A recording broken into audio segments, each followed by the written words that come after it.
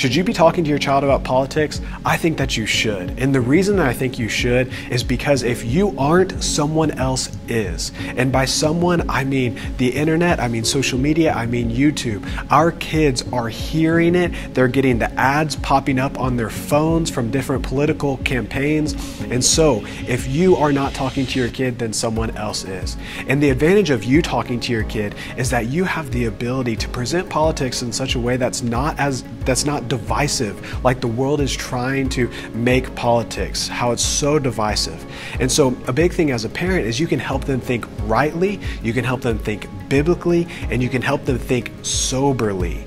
And so I present it in that way because there are so many opinions, there are so many agendas, there are so many biases that are being thrown at us that we need to help our children sift through all of those things and measure everything up against the Word of God.